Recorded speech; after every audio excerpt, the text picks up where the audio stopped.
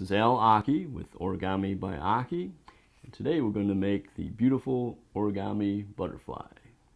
Okay, we're going to start with the square sheet of paper, and you only need to have color on one side, although we'll see later how part of the underside of the wing is actually going to be the back side, so it would look a little bit better if you had color on both sides, but one side is really sufficient.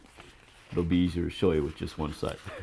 So first we're going to fold it in half like a rectangle. Okay. Unfold it in half the other direction.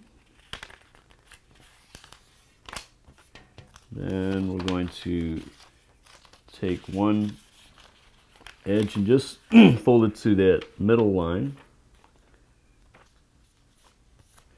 And then fold the other edge just up to this point here.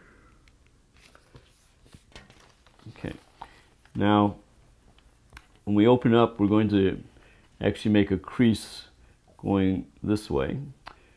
So, and I mention that because you don't want it to go this way. So make sure you know where this part is.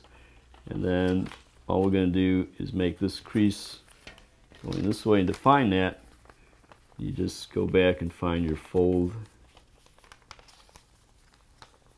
It was in the middle, so let me just open this up again. Okay, so here we are. We're going to, when we fold it back, make a crease along this direction. And to do that, we just fold it back, and then fold this up along the middle line here. And then you see, when we open it back up, we have the crease I was talking about, which is going in this direction. And we're going to do the same thing on the other side. So all we do is just fold this up so that the two meet. And now, this is kind of a tricky part. We're going to open everything up, and we're going to basically fold this inside out here. So what we're doing is we're opening this up. We're going to make this inside out fold. Do the same thing on this side, which is basically just reversing this fold like this. And so the result is it'll look like this on this side and like this over here. So we're going to start with the part that looks like this. All we're going to do is take this and fold it up to the middle. And do that same thing on the other side. Okay. And when we flip it over, we have this little flap here. And what we're going to do is just fold the corner down. Kind of a 45-degree angle there from the middle. And then we're going to take this flap here and just match it up with that angle. Do the same thing on the other side.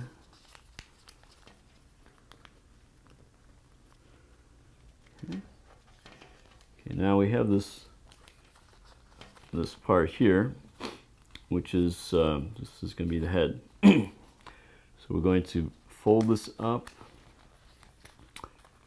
and it's going to fit right into the middle here. And it's going to go a little bit past,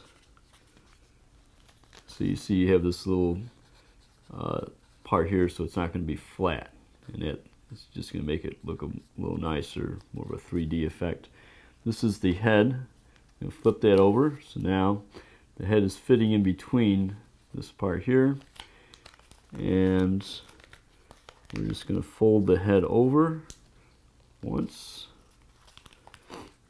So you have a little triangle sticking up. And at this point we're going to fold back again. So it makes like a little, so it goes this way and then it folds back. It's a little bit hard to see in this paper. But now we're going to fold the whole thing in half, going through the head. This is going to make the head a little bit more noticeable. Okay. And then we're going to fold the wings back at an angle about maybe 30 degrees, I guess, like this, to form the body of the butterfly on both sides. And pinch it very hard along that crease. And you're going to take the wings and kind of take your thumb and curl them up a little bit. Okay. And so